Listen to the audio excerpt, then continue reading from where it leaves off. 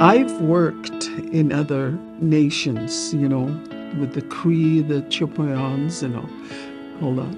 And to me, it was very important to know their traditional way of doing things. It's always a good idea to find out what the local protocols are before approaching a knowledge keeper. It's best, for instance, to ask someone, an acquaintance, a friend, what should one do? Because, for instance, with tobacco, there are many ways of offering it. So I'm not going to impose my way on, I'm a visitor to them, just like I'm a visitor here. I have to respect the ways here. The protocol of a knowledge keeper would be respect and honor that you are in somebody else's territory. Listen to what they are saying, and they may do things differently, but remember, you're respecting their territory. Respect is very important to wherever you go visit, so.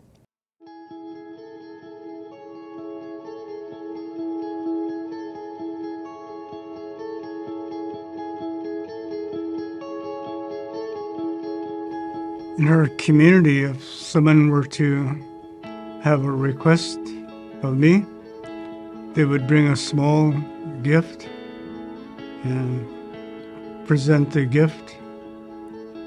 By presenting, I mean, they might put the gift on the table, and I can either accept the gift or not. If I consent to help them out, I will take the gift. But if I don't consent to help them, then I won't accept the gift. Not accepting the gift is not what would be called rejection, but it might be I don't have that expertise. I have no knowledge of that particular ceremony. I would recommend that you go and talk to your uncle instead. So, but you can present a gift to someone when making a request.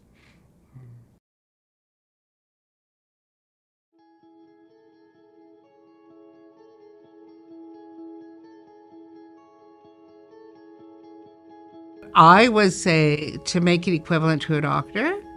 So whatever a doctor gets paid, you should be paying the knowledge keeper. Some places it'll be, like $200 for opening prayers. But you've got to also consider traveling time and everything else. So it could be a lot bigger, Like for me, when they call me to heal, say up somewhere, they pay. Say I'm going to New Zealand or I'm going up north. They pay for my flights, they pay for my lodgings, and then they pay me a fee as well. So that becomes enough for me to help feed my family. But it's not always like that. Some people just say, well, we've offered tobacco, and that's enough. And that's been a very difficult thing for our elders, because where the original or the teachings from before is, the medicine men and women and the healers were always provided for everything and their families.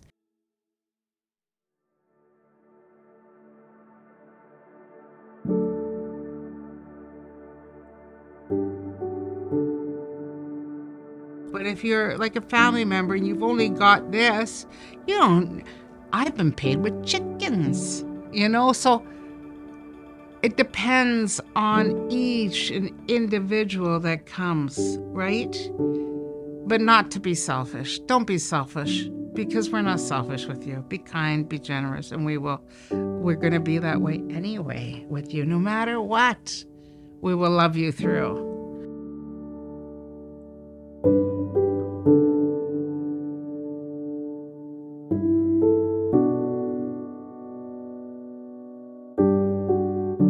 Like I said, I guess, depending on where the person is coming from that is doing the interview, they'll give some material, and, sometimes they give different items, and tobacco. In my nation, like the Cree Nation, the offering was very important to give, like a tobacco. The tobacco offering is a contract. It's in the legal world, it would be a piece of paper as a contract. It means I promise I'll be there.